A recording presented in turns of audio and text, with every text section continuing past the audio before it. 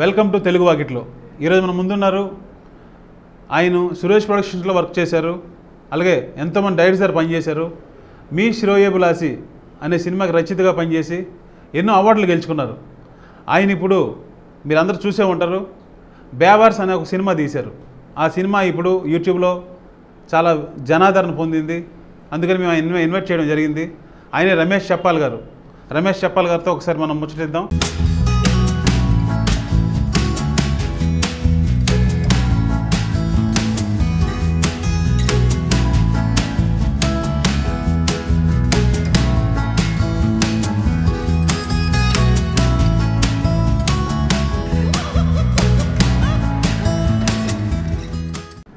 Welcome sir, welcome to my show. Sir first మీకు congratulations sir. నేను నైటే Bewars cinema యూట్యూబ్లో చూశాను, చాలా నచ్చింది సార్ సినిమా. ఇంకో విషయం ఏంటంటే 2 డేస్లోని 1 మిలియన్ దాటేసింది సార్, 4 డేస్లో 2 మిలియన్స్ దాటేసింది. మీరు అసలు ఎలా ఫీల్ అవుతున్నారు? అసలు హ్యాపీగా ఉందండి. బట్ ఏంటంటే జనాలు థియేటర్లో చూడలేకపోయారు. అవును, సరైన పబ్లిసిటీ కానీ తర్వాత థియేటర్స్ కూడా అవైలబుల్ లేకుండే.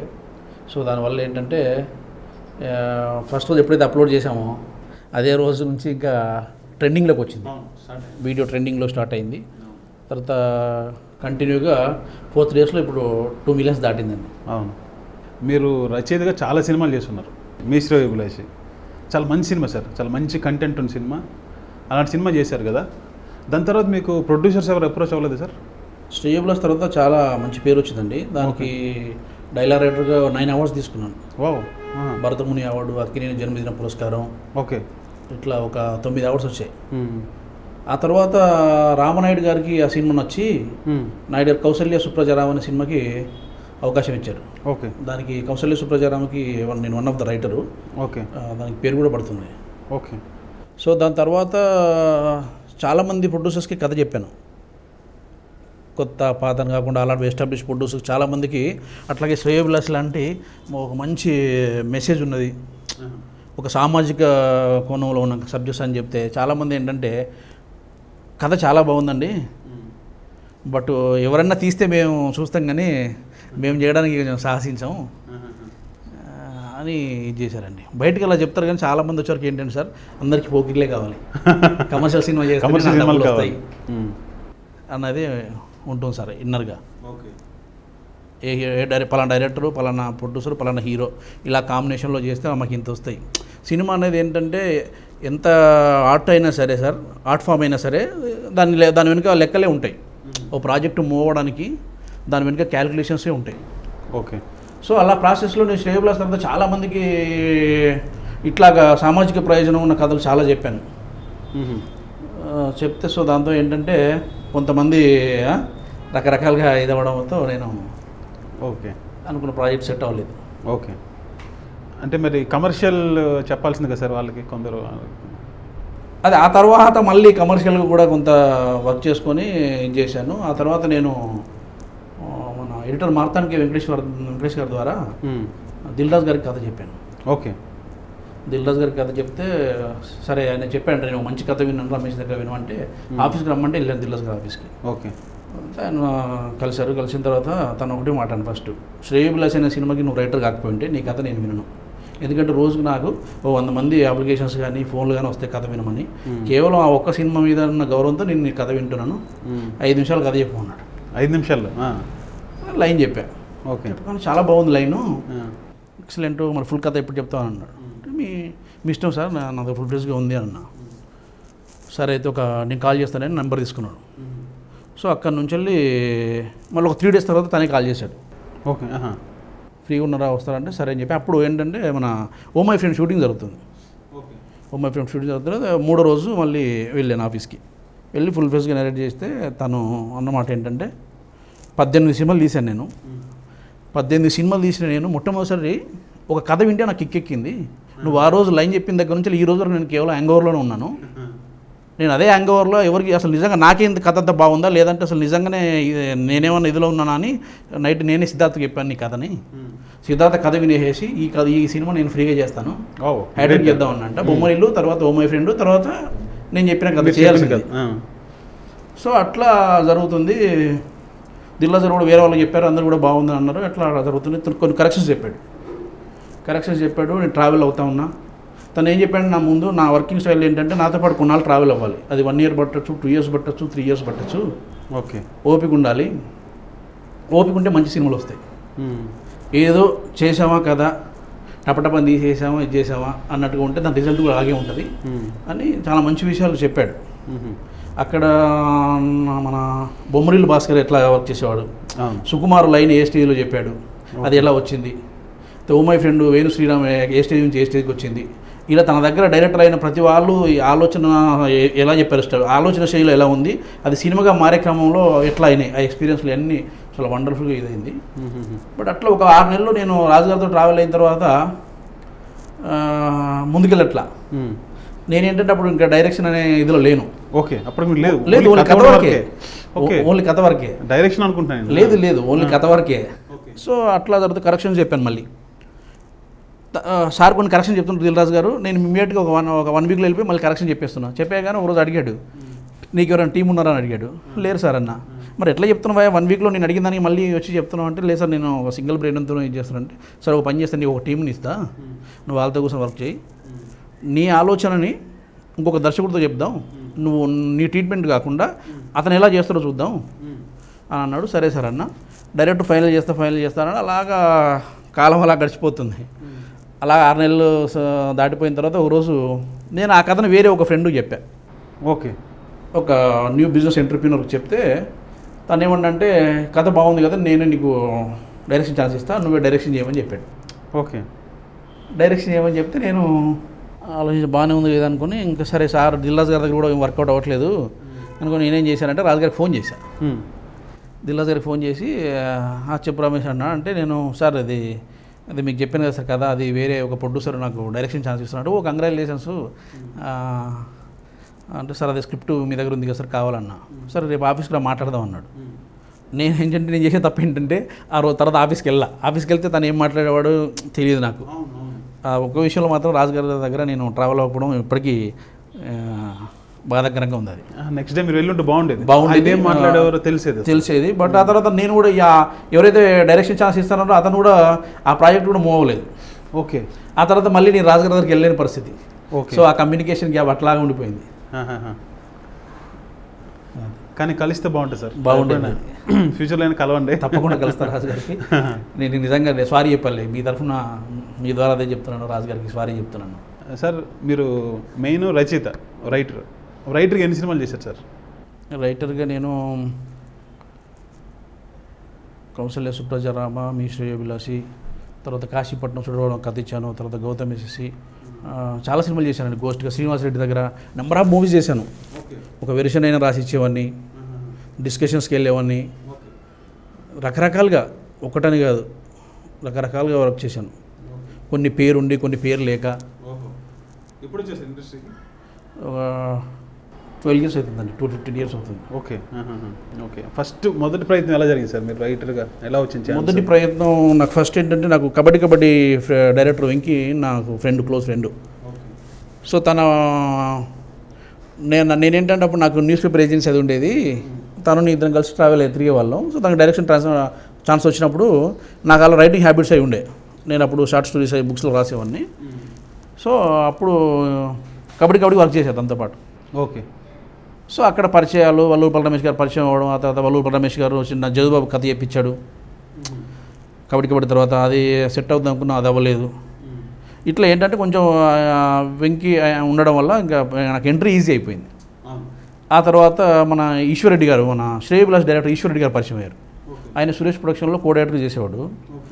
అతను నాకు పరిచయం అయ్యాడు. ఆ తర్వాత అతను ఏంటంటే సిసి రెడ్డి గారు అని మన పెద్ద ఆయన సినిమాలు చేస్తున్నారు. అతను కాదు, అతను పిసి రెడ్డి గారు. సిసి రెడ్డి గారు అని విసు కన్సల్టెన్సీ అధినేత. అతను వచ్చేసి శ్రేయోభిలాషి, తర్వాత గౌతమ్ వేసేసి రూమ్మేట్స్ అనే సినిమాలు చేశాడు. అతను మంచి బిజినెస్ మ్యాన్.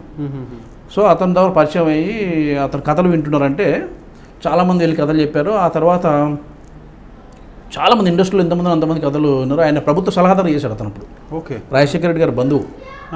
రోడ్ నెంబర్ 10లో పెద్ద ఆఫీస్ ఉండేది. సో అందరూ చాలామంది కథలు చెప్పారు. అతనికి ఏం నచ్చట్లేదు. అతను ఏంటంటే బాగా లిటరేచర్, ఈ బుక్స్ బాగా చదివాడు, మంచి మేధావి అతను సిసి రెడ్డి గారు.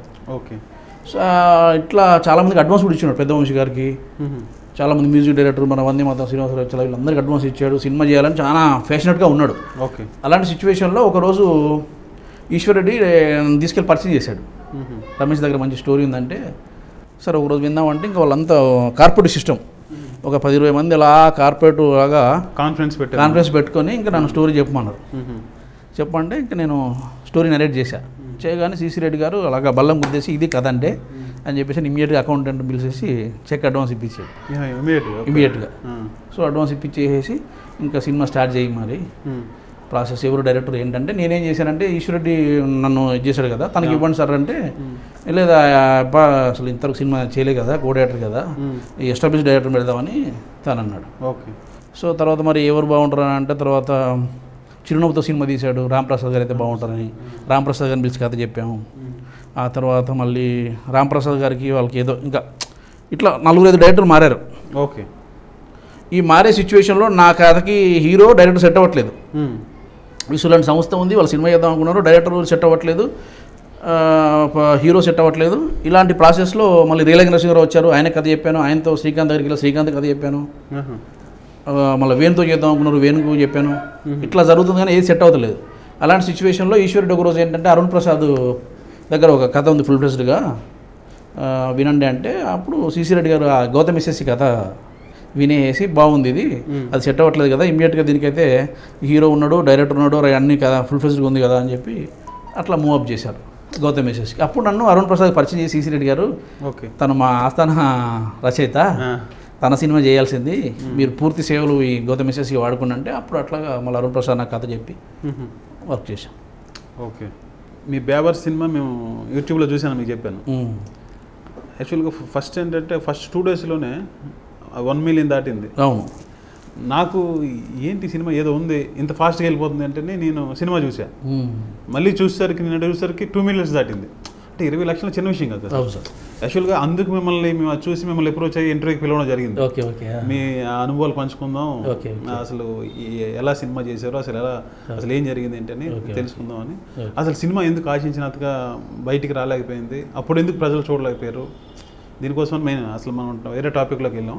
అయితే ఫస్ట్ ఇది సినిమా అసలు కథ ఎలా పుట్టింది సార్ మీరు? 2017లో సార్, 2017లో స్టార్ట్ చేసాము. 1 ఇయర్ పట్టింది కాపీ రావడానికి.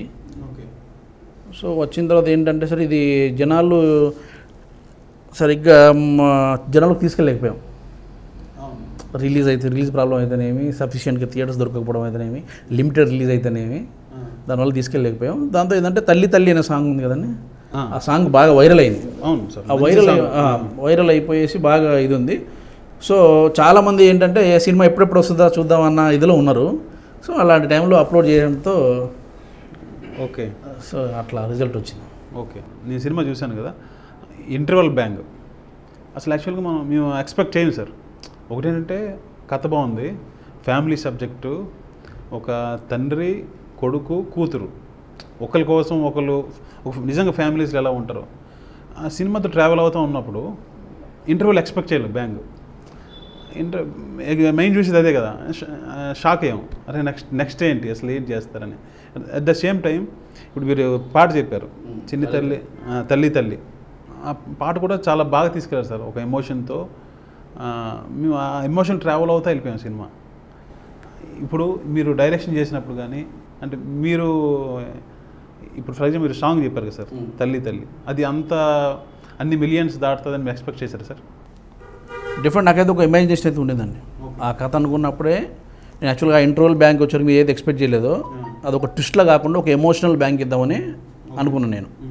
మామూలుగా రెగ్యులర్ ట్విస్ట్లతో అయితే ఎవరైనా ఇస్తారు, ఒక ఎమోషనల్ బ్యాంక్ ఇద్దామని చెప్పేసి అని నేను అనుకున్నాను. దాని తర్వాత ఏంటంటే మిస్ అయిన తర్వాత నాకు వచ్చేసి ఏంటంటే బాగా దీనికి ప్రేరణ ఏంటంటే మన రఘువరం బీటెక్లో తల్లి తల్లి అమ్మ అమ్మ సాంగ్ ఉంది కదండి. అవును అవును సార్, అవును. అది నాకు బాగా మనసులో ఉండింది.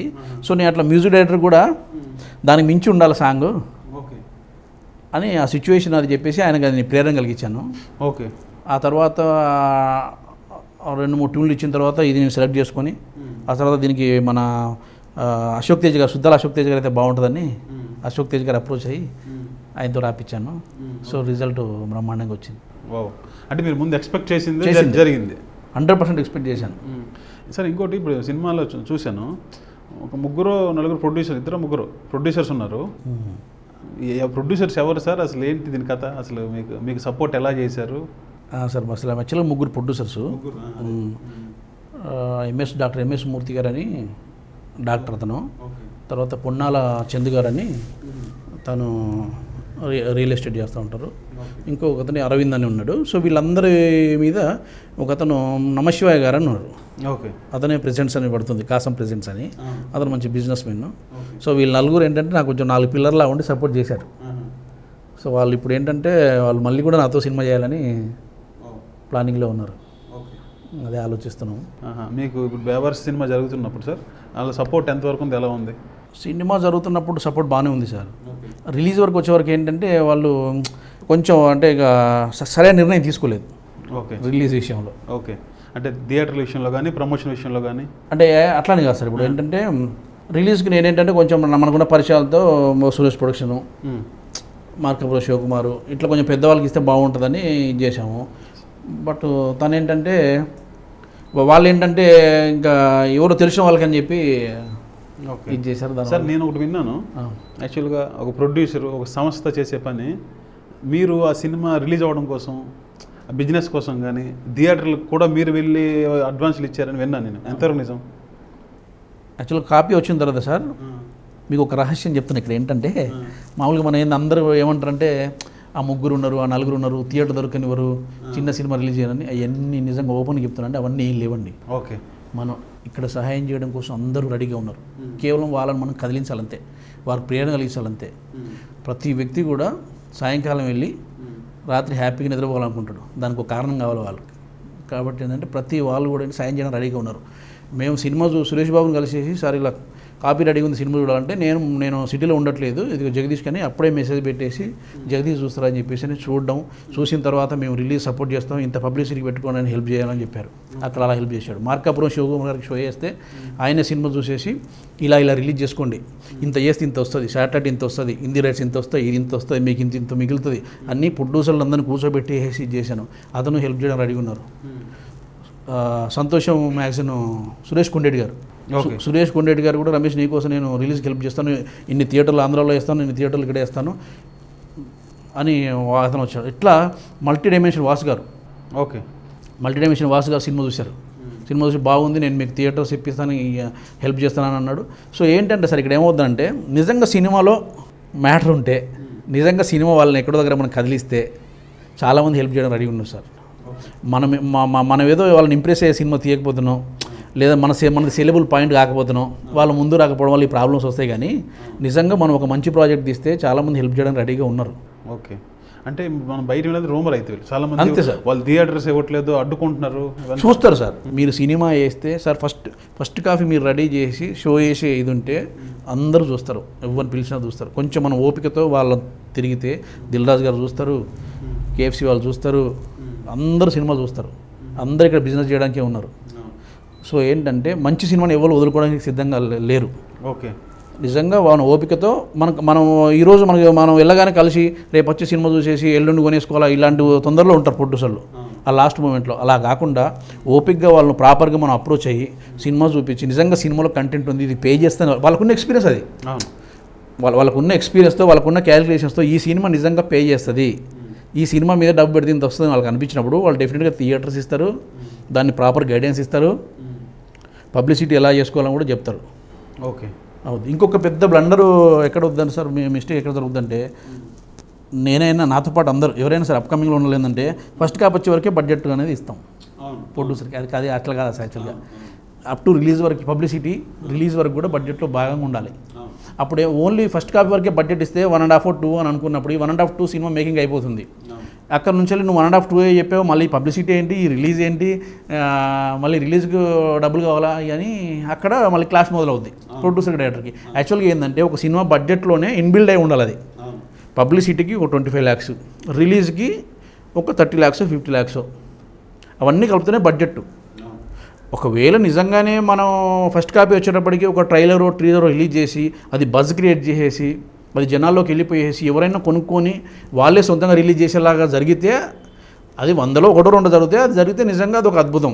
తప్ప అందరికీ జరగవు. అది ఏంటంటే పబ్లిసిటీ రిలీజ్ది కూడా బడ్జెట్లోనే వేసుకోవాలి సార్. అప్పుడు ఏ ప్రాబ్లం లేదు, ఎవ్వరు అడ్డు రారు. డబ్బులు లేకనే ప్రాబ్లం తప్ప థియేటర్లు ఇవ్వకపోవడం అంటే అసలు ఏమి ఉండదు సార్. ఓకే, నాకు తెలిసి ముందు మీరు అన్నట్టు ముందుగానే ఈ పబ్లిసిటీ రిలీజ్ కూడా యాడ్ చెప్తే అవును వాళ్ళు కూడా అది ప్రిపేర్ అయ్యారు. అసలు ప్రాబ్లమే లేదు, లేదు. అవును, పబ్లిసిటీ డబ్బులే ప్రాబ్లం, థియేటర్లు దొరకపోవడానికి ప్రాబ్లమే లేదు. నెంబర్ 1 వచ్చేసి ఏంటంటే కంటెంట్ ప్రాబ్లం. అవును, ఓపెన్గా సింపుల్ అంతే. ఒకటి కంటెంట్ ప్రాబ్లం, 2 మన దగ్గర డబ్బులు లేకపోవడం ప్రాబ్లం. ఈ రెండిట్లో ఏది ఉన్నా సరే రిలీజ్కు థియేటర్లు అనేది అసలు అడ్డు కానే కాదు.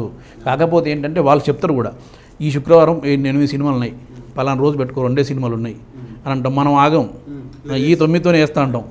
వాళ్ళు చెప్తారు వాళ్ళ పలానా రోజు వేసుకొని నేను థియేటర్లు ఇప్పిస్తాను క్లియర్గా చెప్తారు. మేము చాలా మందిని కలిసాం కదా, వాసు గారు కానీ, మార్కాపురం శివకుమార్ గారు కానీ, సురేష్ ప్రొడక్షన్స్ కానీ, అందరూ ప్రతి ఒక్కరు ఎంతమంది డిస్ట్రిబ్యూటర్ అంతమంది డిస్ట్రిబ్యూటర్ కలిసాను. అందరు ఎవ్వరు కూడా డిస్కరేజ్ చేయలేదు, ఎవ్వరు కూడా అసలు నెగిటివ్గా మాట్లాడలేదు, ఏమీ చేయలేదు. చూశారు, ట్రైలర్ చూశారు, సాంగ్స్ విన్నారు, బాగుంది, మీరు ఇలా ఇంత పబ్లిసిటీ పెట్టుకోండి, థియేటర్స్కి ఇంత పెట్టుకోండి. చాలా థియేటర్స్ రెంట్స్ లేకుండా ఓన్లీ షేరింగ్లో ఇప్పిస్తామన్నారు. ఇప్పుడు మాకు ఇచ్చిన వాళ్ళు కూడా అట్లా షేరింగ్ మీద ఇచ్చారు. చాలామంది హెల్ప్ చేయడానికి రెడీగా ఉన్నారు సార్. మనం ఏంటంటే ప్రాపర్ అప్రోచ్ మనం అయ్యి వాళ్ళని మనం ఇది చేస్తే డెఫినెట్గా వాళ్ళు హెల్ప్ చేస్తారు. నేను శ్రీమయూరి నేనే వెళ్ళి ఆర్టిస్ట్ క్లాస్లో ఉన్న శ్రీమయూరికి నేనే వెళ్ళి జయరంగారు ఉంటే జయరంగారితో మాట్లాడుకొని ఆయనకు 1 వీక్ రెంట్ ఆయన ఒక అమౌంట్ చెప్తే సార్ అంత ఇవ్వలేను సార్ నేను ఇంత ఇస్తానని చెప్పేసి ఆ అమౌంట్ ఇచ్చి 1 వీక్ వేసాం బేవర్స్ అందులో. ఓకే, అదే మిమ్మల్ని అదే అడిగారు. ప్రొడ్యూసర్స్ ఒక సంస్థ చేసే పని మీరే చేయడం జరిగింది. నాకు తెలిసి మీకు చాలా ఎక్స్పీరియన్స్ వచ్చి ఉంటుంది సార్. చాలా సార్, అన్నిట్లో ఇన్వాల్వ్ అయినట్టు. ఆ విషయంలో నేను ఇంకా హ్యాపీగా ఫీల్ అవుతున్నాను. మా ప్రొడ్యూసర్స్ కొత్త వాళ్ళు అవ్వడం వల్ల వాళ్ళు ఇంకా అది కూడా నేనే చేయాల్సి వచ్చింది. రిలీజ్ కూడా నేనే, నా బేబీ కాబట్టి నేను కూడా చేసే ఈ ప్రాసెస్లో చాలా విషయాలు తెలిసి చాలా నేర్చుకున్నాను. ఓకే సార్, ఇంకో విషయం, మీరు బేవర్స్ అనే టైటిల్ పెట్టారు. యాక్చువల్గా సబ్జెక్ట్ చూస్తే మంచి పాజిటివ్ సబ్జెక్టు, మంచి ఫ్యామిలీ సబ్జెక్టు. మరి టైటిల్ ఏమైనా నెగిటివ్ అయింది అనిపిస్తారు? మీకు ఎవరైనా చెప్పారు అసలు టైటిల్ నెగిటివ్? మీకేమైనా అనిపించిందా? లేకపోతే మీ ప్లాన్ ఏంటి అసలు? ఎందుకు పేరు పెట్టారు అది బేవర్స్? నాకు ఫస్ట్ బేవర్స్ అని పెట్టినప్పుడు కొంచెం 50-50గా ఉన్నాను సార్. ఓపెన్ చెప్తున్నాను మీతో, 50-50గా ఉన్నాను. యూత్ కనెక్ట్ అవుద్దా లేదంటే బేవర్స్ అంటే మరి ఈడియట్, పోకిరి అవన్నీ ఇంకా అయిపోయినాయి కదా, బేవర్స్ అంటే ఎంతవరకు కనెక్ట్ అవుతారు అనేది ఒక చిన్న డౌట్ ఉండింది. కొంచెం టైటిల్ బయటకు వచ్చిన తర్వాత కొంచెం మీడియా మిత్రులు కానీ, కొంచెం మన శ్రేయులు అసలు కానీ చెప్పింది ఏంటంటే, భాస్కర్ పట్ల గారు కూడా లిరిక్ రైటర్, మన సినిమాలో పాటలు రాశారు. ఆయన కూడా ఓపెన్గా చెప్పాడు, సార్ టైటిల్ మార్చేయండి సార్, ఇది టైటిల్ వద్దు బేవర్స్ అని, కథ ఏమో ఫ్యామిలీది ఉందని అన్నాడు. నాకేమో 50-50 ఉండే. ఎక్కడో చిన్న ఆశ, బేవర్స్ అంటే యూత్ బాగా కనెక్ట్ అయిపోయేసి జనాలు ఫలవ థియేటర్కి వచ్చేస్తారు అని ఒక చిన్న, మా ప్రొడ్యూసర్లు బాగా మాస్ టైటిల్ కదా, యూత్ అంతా అసలు సినిమాకి వచ్చేస్తారు ఇంకా మార్నింగ్ షోకే అన్నట్టుగా వాళ్ళకి ఎక్కడో నేను టైటిల్ చెప్పగానే చిన్నగా ఆశలు చిగురించాయి. దానికి బాగా కనెక్ట్ అయిపోయారు. అలా క్రమక్రమంగా సినిమా అయిపోయేసి ఆడియో ఫంక్షన్కి వచ్చేటప్పటికి చాలామంది ఏంటంటే టైటిల్ మార్చండి సార్ మీకు ప్లస్ అవుతుంది అన్నారు. యాక్చువల్గా ఏంటంటే ఒక కొంచెం పోయిటిక్ టైటిల్ పెడదాం అనుకున్నా, ఆ రోజుల్లో నాన్నగారని, అట్లా అనుకున్నా. ఆ రోజుల్లో నాన్నగారని బాలకృష్ణ గారు డైలాగ్ ఉంటుంది కదా, అట్లా పెడితే బాగుంటుంది, అట్లా ఏదైనా పోయిటిక్గా పెడదామని అనుకున్నా. పెట్టుంటే బాగుండేది. యాక్చువల్గా చాలామంది ఏంటంటే ఒక టైటిల్కు కథకి కొంచెం సింక్ అవ్వలేదు అన్నట్టుగా చెప్పారు. బట్ అక్కడ నేనేం ఆలోచించానంటే, ఫ్యామిలీ కథకి కమర్షియల్ టైటిల్ పెట్టి నిజంగా జనాలు కనెక్ట్ అవుతే మనకు మంచి అప్లాజ్ వస్తుంది కదా అన్న ఒక ఇది ఉండింది నాకు. అవును, ఓకే. పెద్ద స్టార్ రాజేంద్ర ప్రసాద్ గారు, ఆయన డిఫరెంట్ చేశారు. వెర్సాటైల్ యాక్టర్ అసలు, అంటే అటు కామెడీ చేయగలరు, సీరియస్ క్యారెక్టర్స్ చేయగలరు. అసలు ఆయన ప్లేస్ ఇంత రీప్లేస్ అవ్వలేదు సార్. ఆయన యాజ్ ఎ కామెడీ హీరో అన్ని సినిమాలు చేసిన హీరో ఎప్పటికీ రాలేదు, ఇంకా ఆయన ప్లేస్ కూడా ఎవరు రీప్లేస్ చేయలేకపోయారు. అలాంటి ఒక పెద్ద స్టార్తో మీరు వర్క్ చేశారు. మీ ఎక్స్పీరియన్సెస్ ఏంటి సార్? నిజంగా లైఫ్లో మర్చిపోలేని ఎక్స్పీరియన్స్ అది. రాజేంద్ర ప్రసాద్ గారితో నాకు స్టేబుల్ నేను రైటర్ వర్క్ చేసినప్పుడు పరిచయం ఉంది. బట్ ఈ సినిమా సంబంధించి ప్రాజెక్ట్ చేద్దాం అనుకున్నప్పుడు కథ చెప్పడం కోసం వెళ్ళాను. తను బాగా ఇంప్రెస్ అయ్యాడు. ఇంకా షూటింగ్ దగ్గరికి వచ్చేప్పటికి సార్తో వర్క్ ఏంటంటే, సార్ను డైరెక్షన్ చేస్తే ఇంకా ఏ స్టార్నైనా చేయొచ్చు. రాజేంద్ర ప్రసాద్ గారిని డైరెక్షన్ చేసిన వ్యక్తి ఏ స్టార్నైనా డీల్ చేయగలరు. అంత ప్రొఫెషనల్ ఉంటాడు ఆయన సెట్లోకి రాగానే సైలెన్స్గా ఉంటుంది, చాలా సిస్టమేటిక్గా ఉంటుంది, టైం టు టైం వస్తాడు. చాలా ఎక్స్పీరియన్సెస్ ఉన్నాయి సార్తో. చాలా నేర్చుకున్నాను ఒక మాటలో చెప్పాలంటే. అది ఒక గ్రంథాలయం సార్ నేర్చుకున్న వాళ్ళకి నేర్చుకున్నంత. మీరు బేసికల్గా రైటర్ కదా, అవును. అసలు రైటర్ నుంచి డైరెక్టర్ అసలు ఎందుకు అవుదాం అనుకున్నారు? అసలు ఫార్మేషన్ ఏంటి సార్? ఒకటే సార్, ఇప్పుడు నేనేమనుకుంటా అంటే ఏది చేసినా సరే అందులో మనం ఒక టాప్ 10లో ఉండాలి అనుకుంటాను. ఎస్. మనకి నాకేంటంటే రైటర్గా అనుకున్నంత సాటిస్ఫాక్షన్ దొరకలేదు నాకు ముందు చదువు ఉంది డైరెక్టర్ అవ్వాలని. బట్ ఏంటంటే అనేక ఇప్పుడు డిఫరెంట్ డైరెక్టర్స్తో ఎక్స్పీరియన్స్. ఓకే. 2 సినిమాలు 3 సినిమాలు తీసిన డైరెక్టర్లతో ఓ కథ అనుకుంటాం, లైను అది ఓకే అంటారు, కూర్చొని చేస్తుంటాం, ఇంకా అది ఎప్పటికీ నెవర్ ఎండింగ్ ప్రాసెస్ లాగా వెళ్తూ ఉంటుంది. ఓకే. ఈ డైలాగ్ విషయం రాసినప్పుడు కానీ, తర్వాత సబ్జెక్ట్ విషయంలో కానీ డిఫరెంట్ ఎక్స్పీరియన్స్ చూశాను. చూసిన తర్వాత నాకు అనిపించింది ఏంటంటే, ఒక్కోసారి ఏమవుతుందంటే సార్, ఇప్పుడు ఈ డైరెక్టర్లతో మనం గట్టిగా కూర్చున్నప్పుడు మనం ఎప్పుడైతే ధైర్యాన్ని ప్రదర్శిస్తామో డైరెక్టర్కి మనకి మధ్యలో గ్యాప్ వస్తుంది. కరెక్ట్. ఒక రైటర్ ఎప్పుడైతే ధైర్యాన్ని ప్రదర్శిస్తాడో అప్పుడు ఏంటంటే డైరెక్టర్స్కి మనకి మధ్య గ్యాప్ వస్తుంది. సో అట్లా కథ బాగాలేదన్నా ఇంకొంచెం చేసుకోవాలన్నా సరే చాలామంది హర్ట్ అవుతారు. అట్లాంటి సంఘటనలు కూడా జరిగాయి. సో కొంతమంది అయితే ఇంకేంటంటే అసలు వాళ్ళకి ఏమాత్రం అవగాహన లేని వాళ్ళు ఉంటారు. వాళ్ళు సార్ మీరు రాయాలి సార్ అంటారు, కథ చేయాలి సార్ అంటారు, ఇదంటారు. అట్లా చాలామంది చూశాను డిఫరెంట్గా. చూసిన తర్వాత నాకు అనిపించింది, ఉన్న పలంగా డైరెక్టర్ అవ్వకపోతే, నేను ఒక స్టేట్మెంట్ రాసుకున్నా, ఉన్న పలంగా డైరెక్టర్ అవ్వకపోతే నీకన్నా తక్కువ తెలివితేటలు ఉన్న వాళ్ళ దగ్గర, నీకన్నా తక్కువ సామర్థ్యాలు ఉన్న వాళ్ళ దగ్గర బానిసగా పనిచేయాల్సి వస్తుందని. సో అందుకే ఏంటంటే ఇంకా నేను చాలా అవకాశాలు వచ్చాయి దీనికన్నా ముందు, బేవర్స్ కన్నా ముందు. బట్ ఇంకా రైటర్గా వద్దు అనేలాగా నేను వెక్స్ అయిపోయాను. ఓకే. నాకు తెలిసి మీ శ్రేయోభిలాష్ తర్వాత గ్యాప్ అదే రీజన్ అనుకుంటా. అయితే మీ శ్రేయోభిలాష్ తర్వాత ఒక 3-4 ఇయర్స్ 2008లో వచ్చింది. అది 8 నుంచి ఒక 4-5 ఇయర్స్ వరకు బాగానే ఇదైంది. బట్ ఆ తర్వాత ఏంటంటే నేను వద్దనుకున్నా రైటర్గా. వెక్స్ అయిపోయాను రైటర్గా వద్దనుకున్నా. డిఫరెంట్ ఎక్స్పీరియన్స్లు. ఓకే. మీరు అన్నట్టు అదే అసలు కొత్తగా వచ్చిన వాళ్ళు, తక్కువ స్థాయి వాళ్ళు, డిఫరెంట్ లేని వాళ్ళు చాలామంది ఏంటంటే సార్ 2 రకాలు ఉంటుంది. చాలామంది ఏంటంటే వాళ్ళకున్న ఆసక్తిని టాలెంట్ అనుకుంటారు. ఇక్కడ వచ్చే ప్రాబ్లం ఏమొస్తుందంటే చాలామందికి వాళ్ళకు ఆసక్తి ఉంటుంది, సినిమా పట్ల ఆసక్తి ఉంటుంది, కొన్ని సినిమాలు చూసి ఉంటారు, ఆ ఆసక్తిని టాలెంట్ అనుకుని వస్తారు. కానీ ఆసక్తి వేరు, టాలెంట్ వేరు. టాలెంట్ ఉన్న వాళ్ళ దగ్గర పనిచేయచ్చు, ఎంతగానో సమూజిగా పనిచేయచ్చు. కానీ ఆసక్తి ఉన్న వాళ్ళకి అన్నీ 1 నుంచి 2 వరకు మొత్తం మనమే నేర్పించుకుంటూ నాకు కొన్ని జరిగిన ఎక్స్పీరియన్స్ అన్నీ అట్లాగే జరిగాయి. బహుశా నేను డైరెక్షన్ చేయడం కోసమే అట్లా జరిగినట్టుగా అనిపించింది. ఇక నేను కూడా అది ఫిక్స్ అయిపోయా, దేవుడు ఏదో ఒకటి ఇస్తాడు, అయితే రైటరు లేదంటే డైరెక్టరు సక్సెస్. కానీ at the same time sir చాలామంది రైటర్స్ ఎందుకు డైరెక్టర్గా మారుతారు? చాలామంది మీరు పెద్దవాళ్ళ దగ్గర. అవునవును, అదే సార్, ప్రతి వ్యక్తి ఏంటంటే ఇంకొంచెం బెటర్ పొజిషన్ కోరుకుంటాడు. ఇప్పుడు రైటర్ కన్నా ఎప్పుడైనా సరే ఏంది captain of the ship direction అనేది. సో చాలామంది ఏంటంటే ముందు స్టార్టింగ్లోనే డైరెక్టర్ అవ్వాలని ఉండి అలా రైటర్గా అవకాశం కోసం చూస్తూ అవకాశం వచ్చినప్పుడు డైరెక్షన్ చేసే వాళ్ళు ఉంటారు. ఇక్కడికి వచ్చి రైటర్గా కొంత ఎస్టాబ్లిష్ అయ్యి కొన్ని సినిమాలు చేసిన తర్వాత ఇక్కడ జరిగే ఎక్స్పీరియన్స్తో ఇంక ఇది రైటర్గా కష్టం, ఇక ఎంతమంది దగ్గర పనిచేసి వీళ్ళందరికీ సమాధానం చెప్పడం అనేది. యాక్చువల్గా ఏంటంటే సార్, మనం ఏ కథ రాసినా, నాకు మన రైటర్ సత్యానంద్ గారు ఒక మాట చెప్పారు.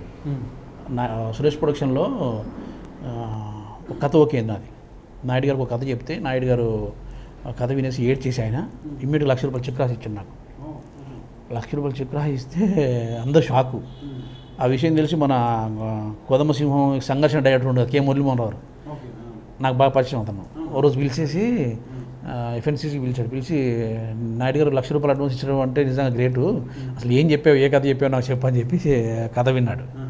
నేను సంఘర్షణ సినిమా చేస్తే నాకు ఆయన డబ్బులు ఇవ్వలేదు, నీకు ₹1,00,000 ఇచ్చాడంటే అసలు మామూలు విషయం కాదు అని.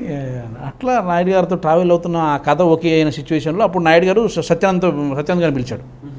సత్యానంద్ గారు డిస్కషన్లో చాలా మంచి విషయాలు చెప్పాడు. అక్కడ ఏంటంటే వచ్చిన డిస్కషన్ ఏంటంటే, ఎంత గొప్ప కథ రాసినా సార్, ఎంత అద్భుతమైన కథ రాసినా అది ఒక 50%, మిగతా 50% కేవలం కన్విన్స్ చేయడమే. ప్రొడ్యూసర్ని కన్విన్స్ చేయాలి, హీరోని కన్విన్స్ చేయాలి, మనం రైటర్గా ఉంటే డైరెక్టర్ కన్విన్స్ చేయాలి, కో డైరెక్టర్ కన్విన్స్ చేయాలి, 100 మంది ఉంటారు అక్కడ.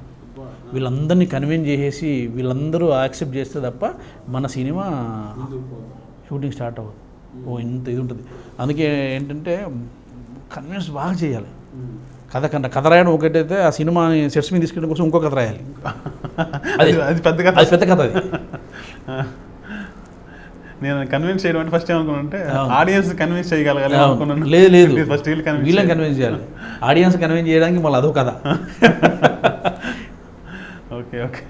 మరి బేవర్ సినిమాని ఎలా కన్విన్స్ చేశారు సార్ కథ? బేవర్ సినిమాని వచ్చేవరకు ఏంటంటే ఒక ఫ్రెండ్ యాక్చువల్గా ప్రొడ్యూసర్, తను కథ వినేసి బాగుంది చేద్దామని సపోర్ట్ చేశాడు. సో అట్లా ఇందులో హీరో చేసిన అబ్బాయి కూడా అసిస్టెంట్ డైరెక్టర్ చేశాడు. ఓకే. సంజూష్ అని డైరెక్షన్ డిపార్ట్మెంట్ వర్క్ చేశాడు. తను కూడా హీరో అవ్వాలని కొంచెం ఫ్యాషనేట్గా ఉండే. సరే ఏదైనా కథ ఉంటే చూద్దాం సార్, చేద్దాం సార్, నేను కూడా నాకు అవ్వాలని ఉందంటే సరే నువ్వు కొంచెం జిమ్కి వెళ్ళావా ఇట్లా ఇట్లా అని మాట్లాడుతుండే వాళ్ళం. ఓ రోజు కథ చెప్పాను, బాగుంది సార్, నేను కూడా ఒక ప్రొడ్యూసర్ చూస్తాను, మీరు కూడా చూడండి సార్ అన్నాడు. ఆ తర్వాత అతను ఒక కథను కల్పించాడు. కల్పిస్తే అతనికి కథ వినిపించాను, బాగుంది అనుకున్నా, అలా స్టార్ట్ అయింది ప్రాజెక్ట్. మరి మీరు బేవర్ సినిమా సార్ రెవెన్యూ పరంగా ప్రొడ్యూసర్ సేఫేనా? రెవెన్యూ పరంగా అంటే సార్ హిందీ రైట్స్ మంచి అమౌంట్కి అమ్మాము, శాటిలైట్ కూడా అవుతుంది. తర్వాత డిజిటల్ రైట్స్ కూడా ఆదిత్య వాళ్ళకి మంచి అమౌంట్గా ఇచ్చాము. సో థియేటర్ వైపు నుంచి కూడా కొంత వచ్చింది రెమ్యునేషన్. మనం యాక్చువల్గా ఏంటంటే మనం తక్కువ బడ్జెట్లో చేసాం సార్ సినిమా. మీకు సినిమా చూస్తే క్వాలిటీగా ఉంటుంది, చాలా క్వాలిటీగా ఉంటుంది. బట్ ఏంటంటే చాలా తక్కువ రోజుల్లో 37 రోజుల్లో సినిమా చేసిన. 37 డేస్లో 5 పాటలు, 3 ఫైట్లు, చేజులు అండ్ మాంటే సాంగ్స్. 37 డేస్లో సినిమా. ఎంత సార్ బడ్జెట్ ఎంత అనుకున్నారు? బడ్జెట్ 120 అయింది సార్. అంతే అంతే, చాలా తక్కువలో చేశారు సార్. కానీ మీకు అక్కడ క్వాలిటీ సార్, ఒక 5 కోట్లు ఒక 5 crores పెడితే ఆ క్వాలిటీ ఉంది సార్ సినిమా. మిమ్మల్ని ఫస్ట్ కాల్ కానీ అందుకన్నా సినిమా చాలా క్వాలిటీ చేశారు సార్. ఇంకొంచెం ప్యాడింగ్ ఆర్టిస్ట్ మాలో చెప్పాను నేను, ఇంకొంచెం ప్యాడింగ్ ఆర్టిస్టులు తీసుకుంటే సార్ అక్కడక్కడ ఇంకొంచెం ఇంకా బాగుండేది. ఓకే, నేను అది ముందే ఇది చేశాను. బట్ ఇక తెలుసు కదా మీకు రకరకాల చిన్న సినిమా మాట వాడకూడదు సార్. అది కూడా అడుగుదాం అనుకుంటున్నాను సార్. అవును, చాలామంది ఈవెంట్స్లోని ఇప్పుడు ప్రీ రిలీజ్ ఈవెంట్స్లో కానీ అంటే వాళ్ళే వచ్చి మా చిన్న సినిమా చూడండి ఆదరించడం చెప్తారు. ఎందుకు అలా చెప్పడం ఎందుకు అంటున్నాను? అది అసలు వాడే కరెక్ట్ కాదు సార్. ఎందుకంటే మనం మాట్లాడే వర్డ్సే మన లైఫ్ని డిసైడ్ చేస్తాయని అంటారు కదా. అట్లా ఏంటంటే చిన్న సినిమా పెద్ద సినిమా ఏం లేదు సార్, సినిమాలో ఉన్న కంటెంటే సినిమాని చిన్నదో పెద్దదో చేస్తుంది. బట్ ఒకటి ఏమవుద్దంటే సార్, ఇంకొక ఇదేమవుద్దంటే ఒక మంచి కథ మనం రాస్తే అది మామూలు వ్యక్తితో హీరోగా చేస్తే జనాల్లోకి వెళ్ళడానికి టైం పడుతుంది. ఒక స్టార్తో చేస్తే ఏంటంటే ఆయన ఇమేజ్ కూడా మనకు ప్లస్ అయిపోయేసి అది ఈజీగా జనాల్లోకి వెళ్తుంది. అవును అవును, అది ప్లస్ పాయింట్ ఉంటుంది. బట్ ఏంటంటే మీరు అన్నట్టు చిన్న సినిమా పెద్ద సినిమా ఏం లేదు సార్. సినిమాలో ఉన్న కంటెంటే సినిమా చిన్నదా పెద్ద అని డిసైడ్ చేస్తుంది. మనం ఆడియో ఫంక్షన్లో కానీ ప్రెస్ మీట్లో కానీ మాది చిన్న సినిమా చెప్పుకోవడం అసలు కరెక్ట్ కాదు సార్. సార్ ఈ లెక్కన మాది పెద్ద సినిమా 100% సార్. చూసింది నేనే సాక్ష్యం సార్. ఇప్పుడు హిందీ డబ్బింగ్ రైట్స్ చెప్పారు, అసలు దానికి ఏదో ఫార్మేట్ ఉంటుంది ఉందండి. అది ఏంటి కొంచెం చెప్పండి సార్, మా ఆడియన్స్ కూడా తెలుసుకుంటారు. Hindi dubbing next sir fights బట్టి సార్. ఒక ఫైట్స్ ఉంటే 7 లక్షలు అట్లా లెక్క ఉంది. ఫైట్స్ ఉంటే ఒక ఫైట్కి 7 లక్షలు 5 లక్షలు అట్లా క్యాలిక్యులేషన్స్ ఉన్నాయి. ఒక 3 ఫైట్లు నుంచి 4 ఫైట్లు ఉంటేనే ఆ సినిమా మీద వాళ్ళు పరిగణలో తీసుకుంటారు. మీకు ఎంత హిట్ అయినా ఎంత బాగుందని అనుకున్నా సరే మీకు ఆర్ట్ సినిమాలా ఉన్నవి తర్వాత కంటెంట్ బేస్ మీద వచ్చే సినిమాల్ని అసలు హిందీ డబ్బింగ్ రైట్స్కి వాళ్ళు బిలీవ్ చేయరు. ఓకే, అక్కడ హిందీలో మన బోయపడిన సినిమాలకే ఎక్కువ డిమాండ్. ఫైట్స్ ఉండాలి అక్కడ, ఎన్ని ఫైట్స్ ఉంటే అంత రేట్ వస్తుంది. మా దానిలో ఫైట్స్ ఉన్నాయి కాబట్టి మాకు మంచి రేట్ వచ్చింది. ఇంకోటి ఈ హీరో క్యారెక్టరైజేషన్ కూడా బేవార్స్ పేరు కూడా అందరూ అదే పిలుస్తూ ఉంటారు.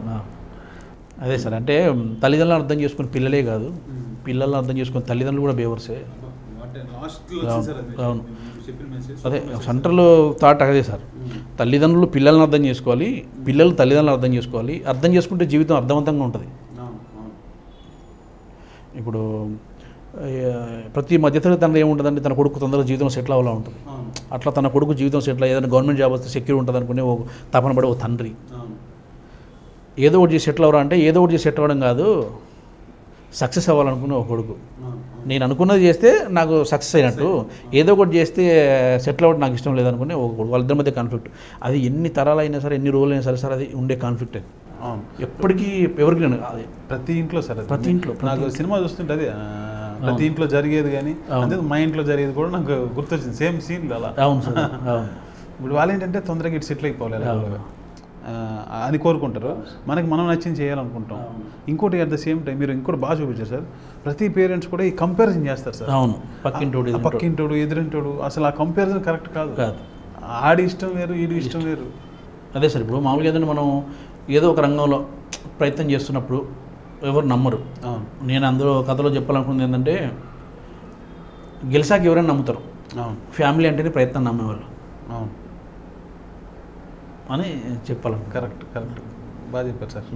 ఫ్యూచర్లో ఎలాంటి సబ్జెక్ట్ చేద్దాం అనుకుంటున్నారు? అంటే ఆర్ట్ ఫిల్మ్స్ ఇలాంటి ఈ టైప్ మీ శ్రేయోభిలాషి ఇప్పుడు ఉన్నాయి అలా టైప్ చేద్దాం అనుకుంటారా, లేకపోతే ఇప్పుడు కమర్షియల్ సినిమాలు ఫైట్లు పాటలు ఆ టైప్ చేద్దాం అనుకుంటారా? అసలు ఏంటి మీరు ఏ దారి మీ దారి ఏంటి సార్? మామూలుగా ఎట్లుంటుందని సార్ ఇక్కడ ఒకటి ఏంటంటే సార్, మనం ఏదైతే మన ఇన్నర్గా మన సోల్ ఏదైతే మన ఇన్నర్గా మనం బలంగా కోరుకుంటామో అది చేసినప్పుడు మనం అత్యుత్తమైన నైపుణ్యాన్ని ప్రదర్శించగలుగుతాం. లోపల కోరుకునేది వేరు, చేసేది వేరే అయినప్పుడు అవుట్పుట్ రాదు, ఇంపాసిబుల్. యాక్చువల్గా ఏంటంటే కంటెంట్ ఓరియంటెడ్ సినిమాలు ఇప్పుడు శ్రేయోభిలాష్ అయినా, ఆనల్గురు అయినా, కంచరపాలెం అయినా, ఇట్లా మల్లేశం అయినా కంటెంట్ బేస్డ్ సినిమాలు తీసిన దర్శకులకు మంచి గుర్తింపు ఉంటుంది. వాళ్ళు ఒక ఇప్పుడు పెద్ద వంశీ గారు ఉన్నారు, ఆయన డైరెక్టర్లకే అభిమాన దర్శకుడు అంటారు. బట్ మాట్లాడుకోవాల్సి వచ్చినప్పుడు సిచ్యువేషన్ వచ్చినప్పుడు ఈ అనాల్గురు శ్రేయోభిలాషి కంచరపాలెం మాట్లాడుకుంటారు. కానీ మనం సినిమాలు చూడాల్సి వచ్చినప్పటికీ మళ్ళీ బోయపాటి సినిమాలు, వైట్ల సినిమాలు, పూరి జగన్నాథ్ సినిమాలే చూస్తాం, రాజమౌళి సినిమాలే చూస్తాం. కాబట్టి నేనేంటంటే సార్, నా స్టైల్ ఏంటంటే ఏ కథ చెప్పినా, ఏ సామాజిక ప్రయోజనం, ఏ మంచి పాయింట్ చెప్పినా ఒక మంచి కథని కమర్షియల్ యాంగిల్లో చెప్పాలన్నది నా స్టైల్ సార్. అందుకోసమే నేనేంటంటే ఈ కథను కూడా నేను అలాగ ఆర్ట్ ఫామ్లో చెప్పొచ్చు. ఒక తల్లిదండ్రుల సంఘర్షణని, ఓ తండ్రి కొడుకుల సంఘర్షణని సినిమా అంతా 2 గంటల్లో ఇది చేసుకోవచ్చు. నేను ఆవేశం కూడా చేసుకున్నాను దాని మీదే. బట్ ఏంటంటే నా శ్రేయోభిలాషి కానీ చూసిన ఆ డైరెక్టర్ల స్ట్రగుల్ కానీ, మిగతా ఇంకొంత ఆర్ట్ సినిమాలు చేసిన డైరెక్టర్ల స్ట్రగుల్ కానీ నేను చూశాను. వాళ్ళు ఏంటంటే బయటకు వెళ్తే పేరు ఇది ఉంటుంది కానీ వాళ్ళకి అవకాశాలు, కానీ హీరోలు అసలు డేట్స్ ఇవ్వరు. కమర్షియల్ హీరోలు ఏంటంటే సార్, జస్ట్ హీరోని ఎంత బాగా ఎస్టాబ్లిష్ చేస్తాం, హీరోని ఎంత బాగా చూపిస్తున్నాం, హీరో వర్షిప్లో ఎవరైతే సినిమా చేస్తారో వాళ్ళకి మాత్రమే బిగ్ లీల్లో ఆడడానికి ఛాన్సెస్ ఉంటాయి. సో నేనేంటంటే సార్, ఒక మంచి కథాంశాన్ని కమర్షియల్గా చెప్పే ప్రయత్నం చేస్తాను. నాకు అందుకే ఏంటంటే శంకర్ ఉన్నాను కదా సార్, తమిళ శంకర్, ఆయన స్టైల్ ఆఫ్ మూవీస్ అంటే ఇష్టం నాకు బాగా. ఓకే, అంటే కమర్షియల్గా చెప్తూనే సొసైటీకి ఒక మెసేజ్ అండర్ గ్రౌండ్గా అందులో ఉంటుంది తప్ప ఓకే జనాలకు ఎప్పుడు నీతులు బోధించద్దు సార్. జనాలకు ధైర్యం చెప్పాలి, నీతులు ఎప్పుడు బోధించద్దు. అది అందరూ ఎప్పుడు గెలువు అని చెప్తారు, గెలవని అందరూ చెప్తారు, కానీ అది బతకమని చెప్పాలి. ముందు బతికితే కదా గెలవడం తర్వాత. అది అందుకోసం ఏంటంటే ఈ నీతులు చెప్పే కథలు ఇవన్నీ నేను అంటే బోల్డ్ కథలు ఉన్నాయి అలాంటివి. బట్ ఏంటంటే వాటిని నేను కమర్షియల్ యాంగిల్లోనే చెప్తాను తప్ప, సో ఒక ఆర్ట్ సినిమా డైరెక్టరు, లేదంటే ఒక ప్యారలల్ సినిమా డైరెక్టరు, ఒక హాఫ్ బీట్ డైరెక్టరు అనేది నాకు లేదు. ఓకే సార్, మీ ఫేవరెట్ దర్శకులు ఎవరు సార్? ఫేవరెట్ వచ్చేవరకు మనకి ఇక్కడ నాకు రాజమౌళి వరల్డ్ వైడ్ డైరెక్టర్ అయిపోయారు. అంటే ఏంటంటే సార్, ఇప్పుడు కథ ఎవరు కోరుకుంటున్నారు సార్? కంపెనీ కథ ఎవరికి కావాలి చెప్పండి. మీకు తెలియని ఎమోషన్స్, నాకు తెలియని ఎమోషన్స్, మీకు తెలియని కథలా, నాకు తెలియని కథలా, ఎన్ని కథలు ఉన్నాయి? అవే ఎమోషన్స్, అవే ఇవి. మనకు తెలిసిన కథనే ఎంతో అద్భుతంగా ఎమోషన్స్తో 2 గంటలు ఇక్కడ బోర్ కొట్టకుండా అద్భుతంగా చెప్తాడు. కొత్త కథ ఇక్కడ అవసరం లే, ఒక తీసుకున్న ఎమోషన్స్ని ఒక 2 గంటల సేపు బ్యూటిఫుల్గా చెప్తారు రాజమౌళి గారు. ఓకే, రాజమౌళి చేసే సినిమాలు అన్నీ కూడా గొప్ప కథలు కావు. మరి ఎక్కువ రెవెన్యూ వచ్చింది, ఎక్కువ అభిమానులు ఉన్నారు, ఎక్కువ వ్యూస్. సినిమా ఉద్దేశం ఏంటి సార్? అసలు ఒక దర్శకుడైనా, ఇప్పుడు ఏ ప్రొఫెషనల్ తీసుకున్న ఒక దర్శకుడైనా, ఒక లాయర్ అయినా, ఒక డాక్టర్ అయినా ప్రధాన ఉద్దేశం ఏంటండి? పేరు, డబ్బు, గుర్తింపు, సంతృప్తి, ఇవేగా కావాలి. చాలామంది నీతులు చెప్తారు కానీ ఫైనల్ వచ్చేవరకు డబ్బేగా మాట్లాడుద్ది. అంతే, వచ్చిన డబ్బు అని దాన్ని బట్టి నెక్స్ట్ ఆయనకి అవకాశాలు వస్తాయిగా. ఒక సినిమాకి వచ్చిన ప్రొడ్యూసర్కి వచ్చిన రెవెన్యూ బట్టి కదా దానికి మళ్ళీ అవకాశాలు వస్తాయి. ఇలాగా మనకు అవకాశాలు రాకుండా, ప్రొడ్యూసర్లు డబ్బులు రాకుండా దేశాన్ని ఉద్ధరించే సినిమాలు, నీతులు చెప్పే సినిమాలు ఎందుకు సార్? ఇప్పుడు సోషల్ మీడియా వచ్చేసింది, ఫేస్బుక్, వాట్సాప్, పొద్దున్న లేస్తే కొటేషన్స్ ఇవన్నీ బోల్డ్ అందుబాటులోకి వచ్చేసాయి. ఇప్పుడు అలా కాదు. ఏంటంటే సినిమాని ఏంటంటే కమర్షియల్ యాంగిల్లోనే చెప్పాలి అని నేను అనుకుంటాను సార్. కమర్షియల్ రాజమౌళి కానీ, పూరి జగన్నాథ్ కానీ వీళ్ళందరూ ఏంటంటే కమర్షియల్, నేనంటే బిగ్ లీల్లో స్టార్స్ డైరెక్షన్ చేయాలని నా కోరిక సార్. ఎందుకంటే మనం ఏదైతే వెతుకుతామో ఆ తలుపులే ఓపెన్ అవుతాయి. 100%. ఎందుకోసం ఏంటంటే మనం ఏదైతే వెతుకుతామో ఆ తలుపులే ఓపెన్ అవుతాయి. కాబట్టి నేను బలంగా కోరుకునేది ఏంటంటే స్టార్స్ని డైరెక్షన్ చేయాలి. స్టార్ని డైరెక్షన్ చేయాలంటే కమర్షియల్ స్టోరీసే ఉండాలి. అలా కమర్షియల్ స్టోరీ ఉంటుంది. కమర్షియల్ స్టోరీలోనే ఒక అద్భుతమైన పాయింట్ చెప్తాను. ఆలోచింపజేసే పాయింట్ చెప్తాను, ఇన్నోవేటివ్ పాయింట్ చెప్తాను కమర్షియల్లోనే. అది నా బలం. కమర్షియల్ కథలోనే ఒక మెసేజ్ ఉంటుంది, కమర్షియల్ కథలోనే ఒక ఫిలాసఫీ ఉంటుంది. ఇప్పుడు అందుకే మీకు బేవర్స్లో కూడా ఎందుకు నేను కమర్షియల్ టచ్ ఇచ్చాను, తెలుగు ఇవ్వలే, అది తెలిసి ఉద్దేశపూర్వకంగా ఇచ్చాను ఆ కమర్షియల్ టచ్. రెగ్యులర్ సీన్లు అయినా రెగ్యులర్ ఇదైనా సరే కమర్షియల్ ఫార్మేట్ ఇవ్వాలని నేను కమర్షియల్ యాంగిల్ ఇచ్చాను. ఇప్పుడు ముందు ఇంకా అంటే ఏమైనా కథలు రెడీ చేసుకున్నారు సార్, ఏమైనా ఆఫర్స్ ఉన్నాయా మీకు? కథలు అయితే ఉన్నాయి సార్ వాళ్ళు. నేను ఇంకా మీకు ఒక విషయం చెప్పాలి, రైటర్ అసోసియేషన్లో నేను లైఫ్ మెంబర్. ఇంతకుముందు గురువారం ఉండేది స్టోరీ రిజిస్ట్రేషన్, ప్రతి గురువారం ఒక స్టోరీ రిజిస్ట్రేషన్ చేసేవాడిని. ప్రతి గురువారం అయితే ఒక స్టోరీ రిజిస్ట్రేషన్ చేసేవాడిని. ఇప్పుడు సాటర్డేనే ఇప్పుడు అయింది, ఇప్పటికీ 27 స్టోరీస్ ఏమో రిజిస్ట్రేషన్ చేశాను ఫుల్ ఫ్లెజ్డ్గా. అవన్నీ మళ్ళీ ఏంటంటే ఏవో థాట్ లెవెల్లో కానీ ఆలోచన లెవెల్లో కాకుండా ప్రతి కథకి ఒక బిగినింగు, మిడిల్, ఎండు ఉంటాయి. అన్నీ ఫుల్ ఫ్లెజ్డ్గా రాసుకొని స్పైరల్ బైండింగ్ చేసేసి రిజిస్ట్రేషన్ చేసి పెడతాను. ఒక ఆలోచన వచ్చిందంటే ఆ ఆలోచనని ఒక కథగా మలుచుకొని దాన్ని పూర్తిగా రాసుకొని రిజిస్ట్రేషన్ చేసేసి అట్లా ఒక 27 స్టోరీస్ రిజిస్ట్రేషన్ చేసిన అఫీషియల్గా. ఓకే. బట్ అందులో కొన్ని కాలం గడుస్తూ ఉంటే అందులో కొన్ని కథలు ఆటోమేటిక్గా ఫేడ్ అవుట్ అవుతాయి, కొన్ని రిజాల్వ్ అవుతాయి. బట్ కొన్ని థాట్స్ ఉంటాయి చూసినా ఎప్పుడు కొన్ని థాట్స్ ఏంటంటే సార్ అది పాచిపోయే అన్నం కాదు, ఊరేసిన బెల్లం లాగా అవుతాయి, ఊరేసిన ఆవగాలాగా. ఎందుకంటే అవి ఒరిజినాలిటీ ఉన్నప్పుడు కథలో ఇది అది ఏ టైంలో అయినా సరే సేలబుల్ ఉంటుంది. బట్ ఏంటంటే దాని చుట్టూ ఉన్న సన్నివేశాలు మనం కొత్త అనుకోవాల్సి వస్తుంది. థాట్ బాగున్నప్పుడు అది థాట్ వర్కౌట్ అవుతుంది, దాని చుట్టూ సన్నివేశాలు అనుకోవాలి సార్. ఒకటి సార్ సింపుల్ ఏంటంటే 60 సన్నివేశాలు మన జీవితాన్ని నిర్ణయిస్తాయి సార్. ఒక 60 సన్నివేశాలు ఇన్నోవేట్గా లేనప్పుడు, ఒక 60 సన్నివేశాలు అద్భుతంగా నువ్వు రాసుకున్నప్పుడు, నువ్వు తీసుకున్న పాయింట్కు సంబంధించి ఒక 60 సన్నివేశాలు బ్యూటిఫుల్గా లేనప్పుడు నీ సినిమా ఎందుకు ఆడాలి, నీ సినిమాకి థియేటర్లు ఎందుకు ఇవ్వాలి, నీకు నేమ్ పేరు ఎట్లా వస్తుంది? ఒక 60 సీన్లు అనేది మన జీవితాన్ని నిర్ణయిస్తాయి సార్. 60 సీన్లు అద్భుతంగా రాసుకుంటే సినిమాకి సంబంధించి మన లైఫ్ మారిపోద్ది. ఎవరైతే 60 సీన్లు అద్భుతంగా చెప్పగలుగుతారో, ఎవరైతే 60 సీన్లు ఆసక్తికరంగా చెప్పగలుగుతారో వాళ్ళు మాత్రమే ఒక కెరియర్ 15 సంవత్సరాలు ముందుకెళ్తారు. అందరు మన పోటీదారు కన్నా మన కెరియర్ ముందుకెళ్ళాలంటే ఒక 60 సీన్లు సినిమాలో అద్భుతంగా రాసుకోవాలి. ప్రతి సీను ఇన్నోవేటివ్ ఉండాలి, ప్రతి సీను కథకు సంబంధించిందే ఉండాలి. ఓకే. 60 సీన్లు మన జీవితాన్ని నిర్ణయిస్తాయి. అంతే 100% కదా సార్. అది కాబట్టి 60 సీన్ల కోసం కష్టపడాలి. ఓకే. నాకు మీరు చెప్తా ఉంటే నాకు మన తెలుగులో కూడా కోట్రాల శివ గారు గుర్తొస్తున్నారు కథపరంగా, కానీ సేమ్ మీ ఫ్లేవరు కథలో కమర్షియాలిటీ ఉంటేనే మెసేజ్ ఉంటుంది. గుర్తులే ఎవరి ఇష్టం, తనవి కూడా నాకు ఇష్టం సార్. ఓకే. తన స్టైల్ ఆఫ్ ఇది కూడా నాకు ఇష్టం. బట్ నేను అన్ని సినిమాలు చూస్తాను, డైలీ 4 సినిమాలు చూస్తాను సార్. ప్రతిరోజు కంపల్సరీ 4 సినిమాలు చూస్తాను. తమిళ అయినా, తెలుగు అయినా, మలయాళం అయినా వస్తాయి. ఆల్రెడీ వరల్డ్ సినిమాలో చాలా లాంగ్వేజ్లు, మెక్సికన్, జర్మన్, ఇటాలియన్, ఫ్రెంచ్ చాలా సినిమాలు ఆల్రెడీ చూసేసా. వరల్డ్ టాప్ మూవీస్ అన్నీ చూసేసా ఆల్మోస్ట్. వరల్డ్లో ద బెస్ట్ 100 మూవీస్ అని కొడితే అవన్నీ చూసి ఉంటాను. మళ్ళీ భాషపరంగా కొడితే మెక్సికన్లో ద బెస్ట్ మూవీస్ అంటే చూసి ఉంటాను, కొరియన్లో బెస్ట్ మూవీస్ అంటే చూసి ఉంటాను. అన్ని రకాలు చూశాను. దాంతోపాటు ఏంటంటే బుక్ రీడింగ్ హ్యాబిట్ కూడా ఉంది నాకు. ఫిక్షన్, నాన్ ఫిక్షన్ అనేది ఏ బుక్ కనబడో చదువుతాను. ప్రతి పుస్తకం వదలకుండా చదువుతాను. నిధి ఉంది అయితే అంతే దాన్ని సరైన వాడుకోవాలి సార్. మనం గెలవడం కోసం ఈ రోజు ఉన్న టెక్నాలజీలో మనం గెలవడానికి కావాల్సినవి మన ముందు ఉన్నాయి సార్. ఇంటర్నెట్ అయితేనేమి, ఇంకోటి అన్ని రకాలు ఉన్నాయి మనకు. వాటిని మనం వాడుకొని మనం ఎలాగ సక్సెస్ అవుతాం, వాటిని ఎలాగ మనం ఇట్లా చేసుకున్నాం బట్టి మన విజయం ఆధారపడి ఉంటుంది. అవును. మీరు ఇందులో కూడా మంచి పాయింట్ చెప్పారు సార్. మనం ఏదైతే కోరుకుంటామో అదే తలుపులు తెరుచుకుంటాయి. అంతే, మన ఆలోచనలే మన చేసుకుంటాయి. అందుకే నేను అంటున్నాను, నేను స్టార్స్ డైరెక్షన్ చేద్దాం అనుకుంటున్నాను. ఫిక్స్ అది. నాకు ఆల్రెడీ రీసెంట్గా ఒక ప్రొడ్యూసర్ అడ్వాన్స్ ఇచ్చాడు. నేను ఒక బడ్జెట్ చెప్పాను. తర్వాత అతను మళ్ళీ 1 లైన్ ఆర్డర్ ఇవ్వండి సార్ అన్నాడు. ఇచ్చాను. చూశాక ఇంకా తక్కువ చేద్దాం సార్ అన్నాడు. మళ్ళీ ఇంకా తగ్గిద్దాం సార్ అన్నాడు. ఇంకా అది నాకు వద్దనుకున్నా. వద్దనుకున్నా ఏంటంటే ఇప్పుడు ఉన్నానండి ఒక బ్యానర్లో, ఒక ప్రొడక్షన్ హౌస్, పెద్ద ప్రొడక్షన్ హౌస్లో స్టోరీ ఓకే అయింది. ఒక మంచి హీరోనే అప్రోచ్ అవుతున్నాం. ఓకే. సో కొంత లేట్ అయినా పర్లేదు, 4 నెలలు 5 నెలలు 6 నెలలు లేట్ అయినా పర్లేదు, కానీ స్టార్తోనే సినిమా చేస్తాను. Super, very good sir. స్టార్తోనే cinema చేస్తాను. చేసేది కొట్టేదే ఉండాలి, అంతే. ఇంకా మళ్ళీ ఆల్టర్నేట్ లేదు. మళ్ళీ మనం ఇంకొక 6 నెలల తర్వాత ఇంకొక చిన్న సినిమా తీసేసి ఒకటి సార్, మనం ఇప్పుడు మన ప్రయాణం హైవే మీద చేద్దాం అనుకున్నప్పుడు మళ్ళీ గల్లోకి వెళ్తే మళ్ళీ హైవే ఎక్కలేము. సో ఏంటంటే చేసేది కొట్టేదే ఉండాలి. 4 రోజులు లేట్ అయినా సరే మంచి కథ, మంచి నిర్మాత ఇది ఉండాలి. ఇంకోటి ఏంటంటే సార్, సినిమా నిర్మాత కూడా మనం కొంచెం ఒక ప్రొడక్షన్ హౌస్ను ఒప్పిస్తే, నాకు ఈ ఎక్స్పీరియన్స్ మొత్తంలో తెలుసుకున్న విషయం ఏంటంటే సార్, ఒక ప్రొడక్షన్ హౌస్ను, ఒక దిల్ రాజు గారు లాంటి వాళ్ళని, ఒక ఎన్వి ప్రసాద్ లాంటి వాళ్ళను, ఇట్లా ప్రొడక్షన్ హౌస్లు ఉన్నాయి కదా సార్, గీతా ఆర్ట్స్ కానీ, సురేష్ బాబు కానీ, ఒక ప్రొడక్షన్ హౌస్ను కన్విన్స్ చేస్తే సార్ చాలా విషయాలు అక్కడ మీకు మనకు బాగుంటాయి. అవును, మన క్రియేటివ్ వర్క్ మీద కాన్సన్ట్రేషన్ చేయొచ్చు. అవును, మీకు అసలు ఈ బయట రిలీజ్లు ఇవన్నీ సంబంధం లేదు, కథ ఎలా తీసుకుంటాం అంతే సార్. ఇప్పుడు చూడండి, ఒక చిన్న సినిమా తీస్తున్న ఒక దర్శకుడిని తీసుకుంటే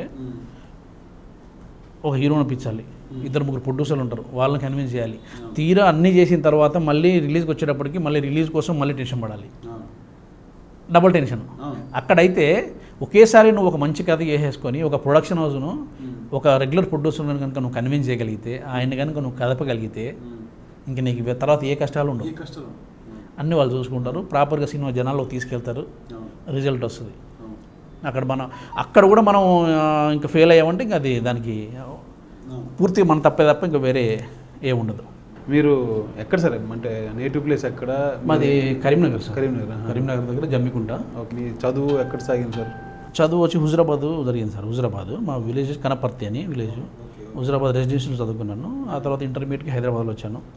ఇంకా అక్కడ నుంచి నాకు 9th నుంచే నావల్స్ చదివే అలవాటు. ఓకే, ఎందుకు అట్లా ఆసక్తి అయింది, అది డిఎన్ఏలోనే ఉంటుంది సార్. మామూలుగా మనం ఇప్పుడు వచ్చే కుర్రాలను కొంతమంది చూస్తుంటాం కదా, 4 ఇంగ్లీష్ సినిమాలు వేసుకొని ల్యాప్టాప్ వేసుకొని నేను కూడా కథ రాస్తా అంటారు కదా. మీరు రాస్తుంటే 1-2 సినిమా 1-2 రాస్తారేమో అన్ని సినిమాలు చూసిన వాళ్ళు, కానీ బట్ మీరు చూడండి బేసికల్గా ఒక ద బెస్ట్ రైటర్ అవ్వాలన్నా బెస్ట్ అది డిఎన్ఏలో ఉంటాయి సార్.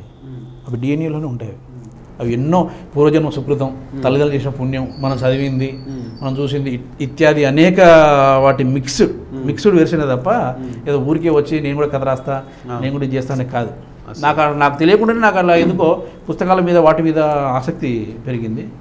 9th నుంచే నేను నవల్స్ చదవడం మొదలెట్టా. జద్దనపూడి దగ్గర నుంచి మొదలు ఎండమూరి అందరి ఫుల్ ఫ్రెష్గా చదివేసి అందరి చందు సోమబాబు దగ్గర నుంచి మొదలెట్టి ఓకే ఫిక్షన్ నాన్ ఫిక్షన్ అన్నీ చదివేశాను. ఓకే, ఇప్పుడు యాక్చువల్గా మీరు ఇప్పుడు రైటర్స్ కోసం చెప్పారు. అది అట్ ద సేమ్ టైం చాలామంది సినిమాలు చూసి చాలా చూసి ఇంప్రెస్ అయ్యి కథలు రాస్తూ ఉంటారు. నేను కొంత రైటర్స్ దగ్గర విన్నాను, ఇప్పుడు చాలామందికి ఇవి చదివి అలవాట్లేదు, నోవెల్స్ రీడింగ్ హ్యాబిట్ లేదు. అయితే ఒకప్పుడు బుక్ రీడింగ్ హ్యాబిట్ ఉండేదండి. దానివల్ల చదువుతున్నప్పుడే వాళ్ళకి ఆ కథ చదువుతున్నప్పుడు ఆ క్యారెక్టర్స్ ఇమాజినేషన్ వస్తుంది చాలా, అంటే వాళ్ళు ఓన్. సో ఇప్పుడు ఎవరైతే సినిమాలు చూసి వాళ్ళకి ఇమాజినేషన్ రాదు, ఇవే క్యారెక్టర్స్ వస్తూ ఉంటాయి, సేమ్ వస్తూ ఉంటాయి. అది దాని అంటే ఆగిపోతారు. ఓకే, నెంబర్ 1 ఏం జరుగుతుందండి సార్, వాళ్ళు చేస్తారు. ఇప్పుడు మనం 1-2 సినిమాలు చేసిన తర్వాత కథలు లేక ఆగిపోయిన వాళ్ళు చాలామంది చూసి ఉంటారు, ఎంతోమంది బోల్డ్ మందిని. మీకు ఏమవుతుందంటే అక్కడ కూడా వాళ్ళ పక్కన ఎవరైనా తెలివైన రైటరు, తెలివైన అసిస్టెంట్ డైరెక్టరు, మనమే చదవక్కర్లేదు. ఇక్కడ 2 రకాలు ఉంటాయి. ఈగో ప్రాబ్లం లేకపోతే అతనే చదవక్కర్లేదు, అతను పక్కన నుండి చదివినా పర్లేదు. దర్శకత్వం అంటే ఏంటి సార్, హ్యూమన్ మేనేజ్మెంట్. 24 శాఖల నుంచి ఆ పనిచేసే ప్రతి టెక్నీషియన్ దగ్గర నుంచి వెళ్ళి ఎఫర్ట్ తీసుకోవాలి. ప్రతి స్టేజ్లోని మన కథకి ప్రతి స్టేజ్లోని ఒక్కొక్క టెక్నీషియన్ యాడ్ అవుతున్న కొద్దీ కథ కానీ సినిమా కానీ మెరుగుపడాలి, నెక్స్ట్ లెవెల్కి వెళ్తూ ఉండాలి ప్రతి స్టేజ్లో. అలాగా ఎవరి పని వాళ్ళు మొక్కుబడిగా చేసినా ఇది ఉండదు. ఆ మొక్కుబడిగా లేకుండా ప్రేరణ కలిగించాల్సిన బాధ్యత దర్శకుడి మీదే ఉంటుంది. ఇప్పుడు బేవార్ సినిమా నేను కూడా యూట్యూబ్లో చూసా, ఇప్పుడు బయట ఎందుకో చూసే అవకాశం రాలేదు. ఇప్పుడు యూట్యూబ్లో పెట్టిన తర్వాత అసలు విపరీతంగా జనాలు చూస్తూ ఉన్నారు. మీరు ఎలా ఫీల్ అవుతున్నారు అసలు, ఇంత ప్రేక్షక ఆదరణ వచ్చింది అందుకు? ఒకటి ఏంటంటే సార్, మీరు యూట్యూబ్లో చూసారా?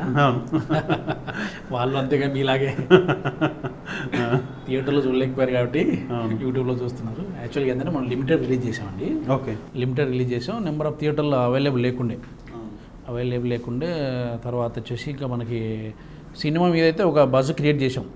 రాజేంద్ర ప్రసాద్ గారు ఆడియో ఫంక్షన్లో వాళ్ళ కూతురు కూడా లేదు, వాళ్ళ కూతురు ఓకే ఓకే వాళ్ళ కూతురు కూడా నా కూతురు కూడా ఇంట్లోంచి ఇలాగా లవ్ మ్యారేజ్ చేసుకున్న టాపిక్ వైరల్ అయింది, చూసాను.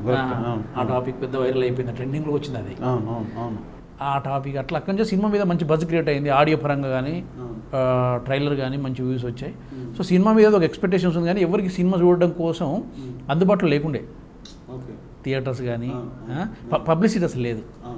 యాక్చువల్గా ఏంటంటే సార్, ఒక చిన్న సినిమా అనకూడదు, మళ్ళీ ఒక సినిమా మామూలు సినిమా రిలీజ్కి ఒక 75 నుంచి 1 CR పెట్టుకుంటే బ్రహ్మాండంగా థియేటర్స్కి కొన్ని రెంట్స్ కట్టుకున్నా, కొన్ని షేరింగ్స్ వేసుకున్నా, కొంత పబ్లిసిటీ అయినా బ్రహ్మాండంగా రిలీజ్ చేస్తాం.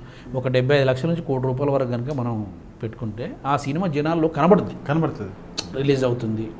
ఇంటర్వ్యూస్, డైలీ పేపర్లో theatrical trailers, wall posters, hoardings ఇవన్నీ కనబడతాయి. సో ఏంటంటే మేము నామినల్ అమౌంట్తో కొంచెం రిలీజ్ చేసాం. సూపర్. దానివల్ల ఏంటంటే సరైన పబ్లిసిటీ ఇవ్వలేకపోయాం ఇది. బట్ ఏంటంటే తల్లి తల్లి సాంగ్ ఉంది కదా సార్, ఆ సాంగ్ బాగా వైరల్ అయింది. బాగా వైరల్ అయింది. సో దాంతో ఏంటంటే ఆ సినిమా ఎప్పుడు వస్తుందా అని ఒక ఎక్స్పెక్టేషన్స్ ఉన్నాయి సినిమా మీద చూద్దామని. ఆ బేవర్స్ టైటిల్ కానీ యూత్కి కానీ ఇది ఉంది. సో అప్లోడ్ చేసిన వెంటనే ఇమీడియట్గా ఒక 3-4 డేస్లోనే మనకి ఇప్పుడు 2 మిలియన్స్ దాటింది సార్. 2 మిలియన్స్ దాటింది. నేను అసలు ఫస్ట్ డే ఒకటి ఏంటంటే మీరు అడిగారు కదా హ్యాపీ. ఎందుకంటే సినిమా ఎందుకు సార్ మనం ఇంతమంది కష్టపడి ఇప్పుడు నాకు చూడండి, సినిమా ఒక ఐడియా అనుకున్న దగ్గర నుంచి ప్రొడ్యూసర్ నొప్పించేసి అది ఒక సినిమాగా రావడానికి ఫస్ట్ కాపీ రావడానికి 1 ఇయర్ కష్టపడ్డాను. ఎందుకోసం ఇది జనాలకు చూపిద్దామని. దాని ప్రధాన ఉద్దేశం ఏంటి, ప్రేక్షకులు చూపిద్దాం అనేది ప్రధాన ఉద్దేశం. సో ఆ రకంగా థియేటర్లో చూడలేకపోయినా ఈ రోజు యూట్యూబ్లో సినిమా చూస్తున్నప్పుడు దాని కింద వచ్చే కామెంట్స్ కానీ ఏమైనా చూస్తున్నప్పుడు ఏంటంటే ఒక టెక్నీషియన్గా నేను వెరీ హ్యాపీ. ఎందుకంటే మన కష్టాన్ని కొంతమంది చూస్తున్నారు. అవును, కొంతమంది కదా సార్. యాక్చువల్లీ యూట్యూబ్లో కొన్ని వేల సినిమాలు ఉన్నాయి. ఇప్పుడు అన్ని చూడలేదు ఎందుకు. ఇప్పుడు ఫర్ ఎగ్జాంపుల్ నేను చూశాను, ఆల్రెడీ సినిమా కోసం విన్నాను, ఆ పాట వైరల్ అవడం చూశాను. అట్ ద సేమ్ టైం ఇప్పుడు నాకు సినిమా చూసి నచ్చింది. ఇప్పుడు నేను 100 మంది చెప్తాను కదా, అరే సినిమా బాగుంది నాకు పెట్టారు యూట్యూబ్లో. నాకు తెలిసి కంటెంట్ కూడా బాగుంది కాబట్టి మీ సినిమా యూట్యూబ్లోనే చూస్తారు. అవును సార్, కంటెంట్ బాగుంది యూట్యూబ్లో కూడా చూడాలి సార్. అవును, వాస్తవం. ఎస్, కరెక్ట్ అది. నేను యాక్చువల్గా నేను 1 డే 1.5 డేలోనే 1 మిలియన్ దాటిన తర్వాత నేను ఈ లాస్ట్ 1 ఇయర్లోంచి రిలీజ్ అయిన సినిమాలు ఏంటి, అసలు ఎవరి సినిమాలు ఏంటి, ఎంత వ్యూస్ వచ్చాయని చూశానండి. పెద్ద పెద్ద స్టార్లు కూడా మన అంటే సినిమాలు కూడా చాలా తక్కువ వ్యూసే ఉన్నాయి. ఇంకొకటి ఏంటంటే వేరే వాళ్ళు చెప్పేది ఏంటంటే, నాకు దీని మీద పెద్ద ఇది లేదు. ఒక సినిమా అంటే 2.5 గంటల సినిమా ట్రెండింగ్లో ఉండడం అనేది చాలా కష్టం.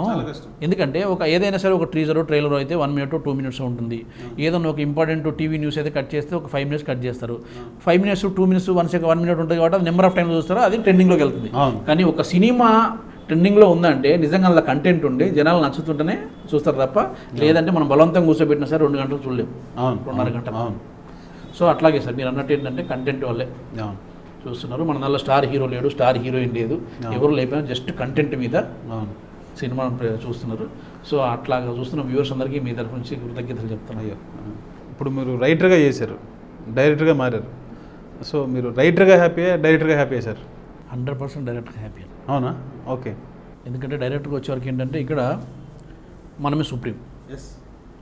నేను ఏదైతే కలగన్నానో, నేను ఏదైతే ఇమాజినేషన్ చేశానో అది నేను విజువలైజ్ చేసుకుని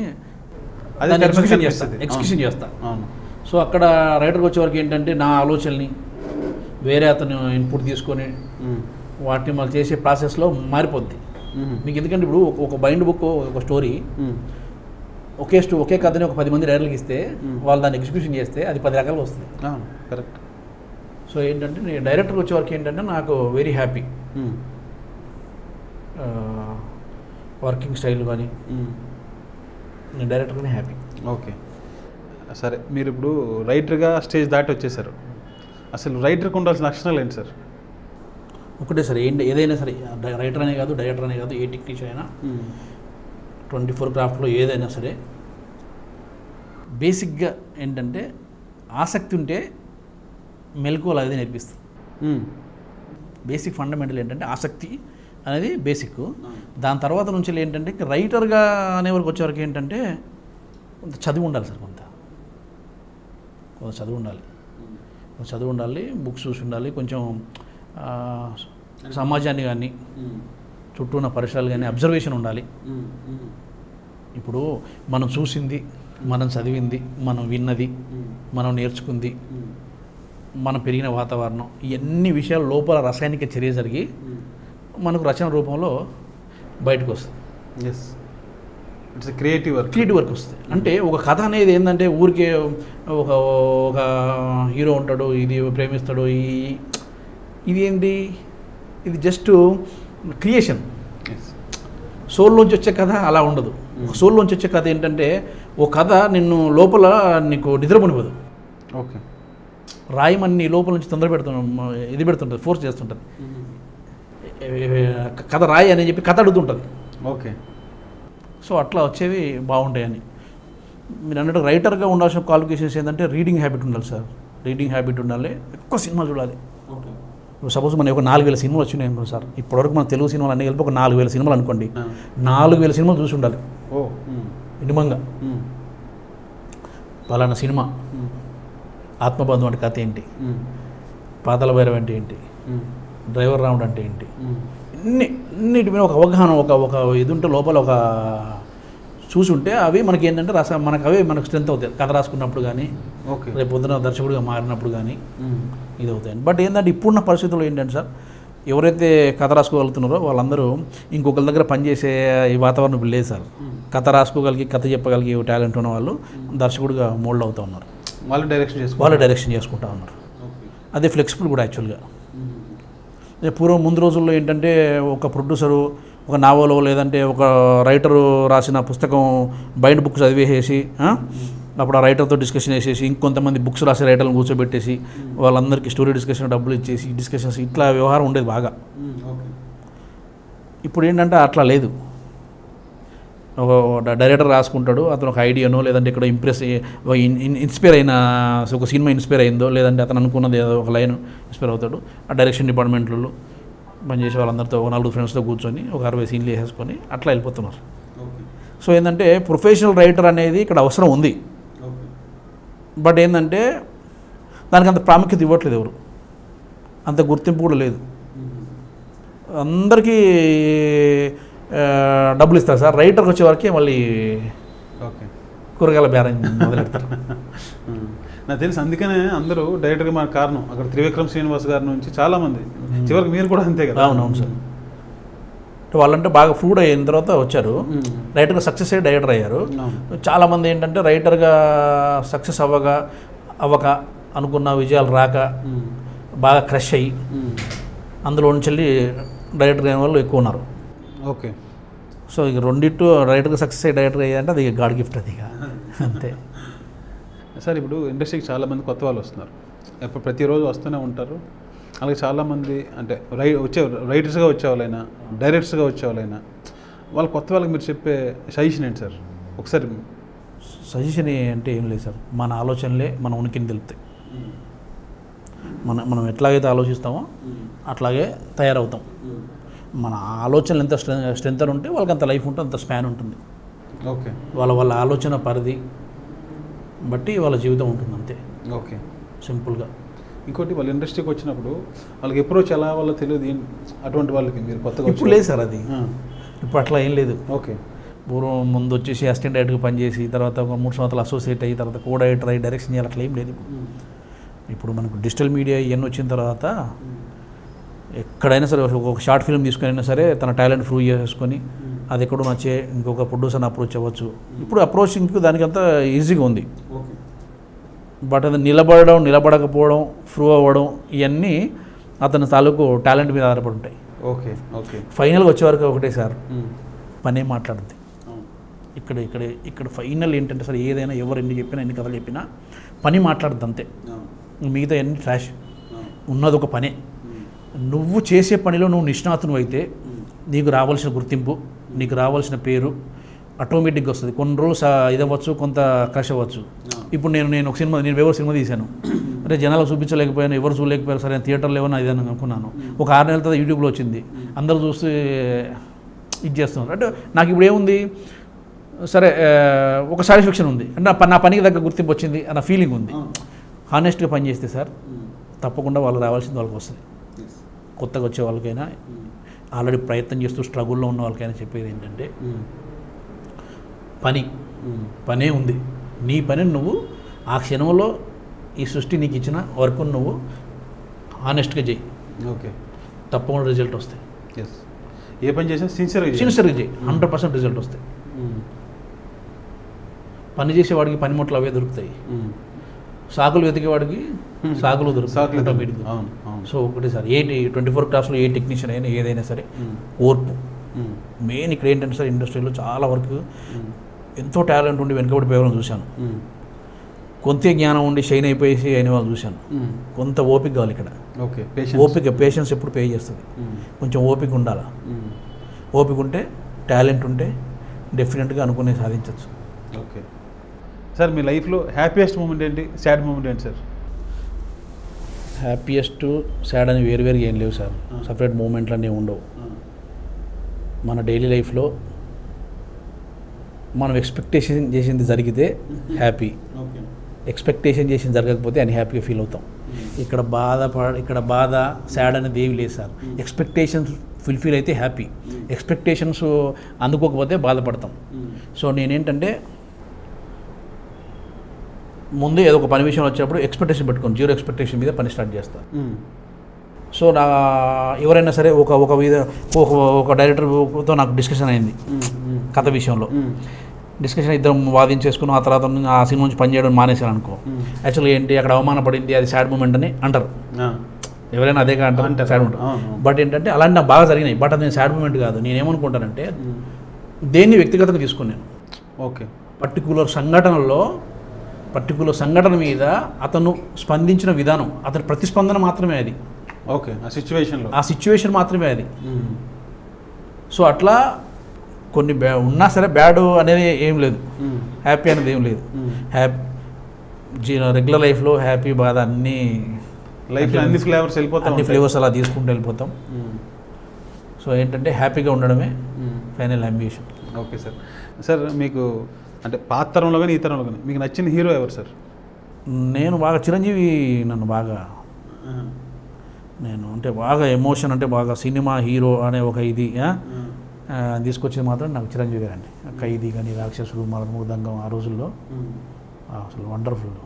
చిరంజీవి పెద్ద ఫ్యాన్. ఆ తర్వాత నేను ఏప్రిల్ 1 విడుదల, ఓకే, అప్పుల అప్పారావు, ఈ వచ్చిన తర్వాత రాజేంద్ర ప్రసాద్, ఈ కామెడీ రాజేంద్ర ప్రసాద్కి మంచి ఫ్యాన్ ఉండేవాడిని. ఓకే, రాజేంద్ర ప్రసాద్ గారి అభిమానిని దర్శకత్వం చేశాను, అభిమాన హీరో డైరెక్ట్ చేశాను. చిరంజీవి గారు కూడా అభిమాన హీరో, చిరంజీవి గారు కూడా చేయాలి డైరెక్షన్. మీరు కూడా డైరెక్ట్ చేయాలి, మీకు కోరుకుంటున్నాను. చేస్తాను, ఆల్ ది బెస్ట్ సార్. అందరు స్టార్ వాళ్ళు చేస్తాను, ఎవరిని వదిలిపెట్టా. Yes, super sir, compulsory. అది మన ఆలోచనలు మన జీవితం సార్. అసలు ఆలోచన లేకపోతే లైఫే లేదు. అంతే. Super sir, correct sir. చాలా థ్యాంక్స్ సార్. మేము పిలిచిన వెంటనే మాకు వచ్చి ఇంటర్వ్యూ ఇచ్చి మా ప్రేక్షకులకు చాలా తెలియని విషయాలు చెప్పారు. Thank you so much sir. Thank you sir, bye.